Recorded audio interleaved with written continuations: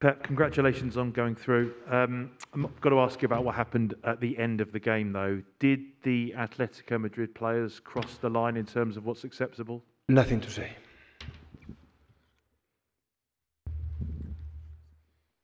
Jack. Pep, how proud are you of your players for the composure they showed late on in the game tonight? Because there was a lot going on. They push us a lot. They were excellent in the second half. We forgot to play, and we were in a big trouble. They had the chances to score. The second half we had just one for the action from Rahim with Gundo. The first half was pretty good, except the first 5-10 minutes that they knew they came up aggressively. We had one or two clear chances, but the second half, 180 minutes, the second half for the second leg, they were much better. But in the same times, we defend with everything, and Fernandinho was excellent. He gave us an incredible boost in that moment, and Nathan as well. Yeah, so we have to adapt, because when a team played like Atletico Madrid the second half and we could not have the ball and our build-up was a little bit without intention, just to I pass you the ball to you, you pass the ball to the other one, without really play, because it's 1-0, it's the Champions League. We are not used to play this competition much. It's the third time in our history just to win semi-final. So, and yeah, we felt a little bit the pressure, and Atletico Madrid was brilliant in the second half. So, but we are in semi-finals, and for our club it's an incredible achievement. Mike. Okay.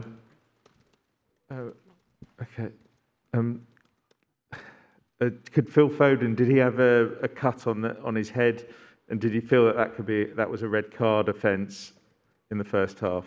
No, don't talk about referees, and the opponents neither. Could I ask, when you went down the tunnel, was that beer you had thrown on you? I don't talk about referees. The action was, everyone saw the action, and that's all. So, nothing to say.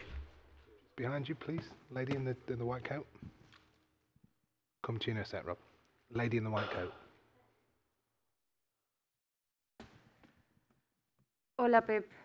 ¿Qué tal? Buenas noches. Cristina García de Mediaset. Siempre se ha criticado al Atlético por ser muy defensivo, por las pérdidas de tiempo, pero hoy se ha visto a un City muy desdibujado. No sé si le ha sorprendido el planteamiento de Simeone y si tiene la sensación de que en este partido se han dado un poco la vuelta a las tornas. ¿Quién ha criticado al Atlético de Madrid? En general, bueno, el otro día dijo usted que desde la prehistoria hace 100.000 años era muy difícil con un 5-5 atacar. ¿Le ha sorprendido hoy el Cholo? No te equivoques, yo no dije esto. Yo dije que siempre, muchos años antes, hoy y siempre, cuando un equipo defiende muy bien defensivamente atrás, siempre es difícil. Solo dije esto. ¿Le ha parecido hoy más difícil? Muchísimo. No esperaba otra cosa. Lo dije en una rueda de prensa. Sería un partido completamente distinto. Y en el descanso lo hemos hablado. Ahora viene lo peor, lo más duro, la fatiga de nuestro partido de Liverpool hace 3 días, el viaje. Y en eso hemos de tener el balón, y en la segunda parte nos han pasado por encima. Y si hubieran hecho un gol, probablemente no estaríamos aquí sentados diciendo que el City está clasificado. Pero el partido de ida, en la primera parte, hemos estado a nuestro, diría nivel. Hi, Pep.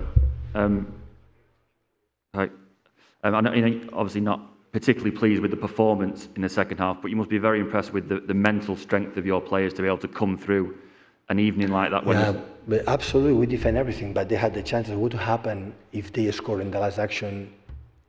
The mental strength will not be there.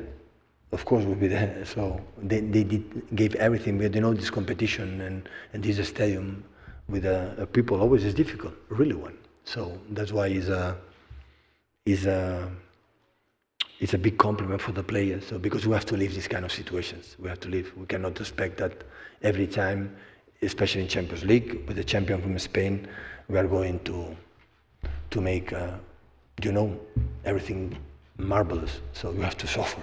But on par, we suffer because we forgot it to play, but apart because the opponent was really, really, really good.